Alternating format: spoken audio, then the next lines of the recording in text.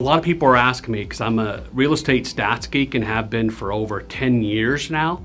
I've been tracking the Denver real estate market with a fine-tooth comb every month, going through the reports and the data.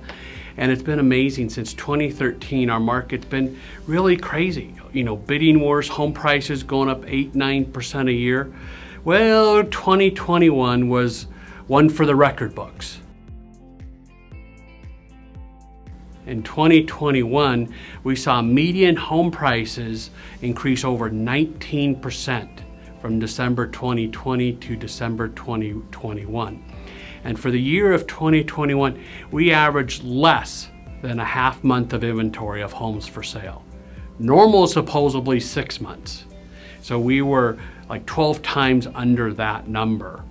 And we ended December with 9.7 days of homes for sale. So that means if no new homes came in the market, we would be out of homes for sale in 10 days. So what I've done is I've created a table here comparing the fourth quarter of 2020 and the fourth quarter of 2021. And so what you'll see on here is months of inventory at the end of 2021 was lower than it was at the end of 2020. And you'll look and see the median price increase December 2020 from 19 year over year was just a little over 9%. This year it was 19%. And that is a huge difference for us. That's something we gotta be, aware of. So what's gonna happen to prices in 2022? And so I have here just written down, just so you know, January prices went up 9% in 2021. February up 11, March up 13, and then in April, May, and June, prices went up over 20% year over year. And that was starting from a 9% increase in December of 2020. Now here in 2022, we're starting from December 21, where prices had increased over 19% year over year. Let me explain supply and demand in a very easy way to understand. Let's imagine you're a 12-year-old kid selling ice water in glasses or cups out on a city street or maybe outside your home. And there's 10 people in line. You're down to one glass left, one cup of ice cold water left. Okay, who's gonna pay the most?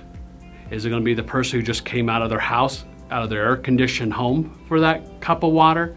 No, it's probably going to be, say, someone who's been running for the last hour in 100-degree heat and they're dying of thirst, and I bet they may be willing to pay $10 or $20 for that glass of ice cold water.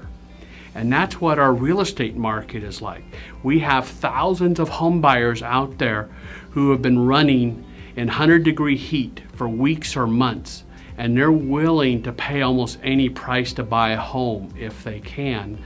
And there's more than enough of them, and that will keep home prices rising. Finally, I just want to end this video with a scary thought. The destruction in Boulder County last week and the week before New Year's, of where nearly 1,100 families lost their homes. And I honestly do not know how or where 1,100 families are going to find a new home to live in right now, because there's so little inventory of homes for sale. Including Boulder County, there was 1,400 homes for sale at the end of December. Where are these people going to live? I'm really concerned for them, because the market, there isn't enough homes for them to buy or to rent right now. And I'm afraid that this will cause home prices and rents to rise even faster up in the northern part, the northern metro area of Denver, Boulder County, Broomfield County, maybe Weld County as well. So don't be surprised if that happens. There's going to be intense competition for those homes, because these families are like the jogger in my story. They've been running in 100-degree heat for a long time, and they're desperate for help.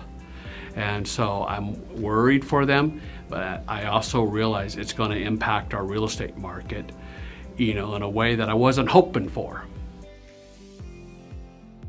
Yeah, so I'll just end this video. Please know I'm not trying to scare you. I'm just trying to give you wisdom of what's probably is going to happen this year.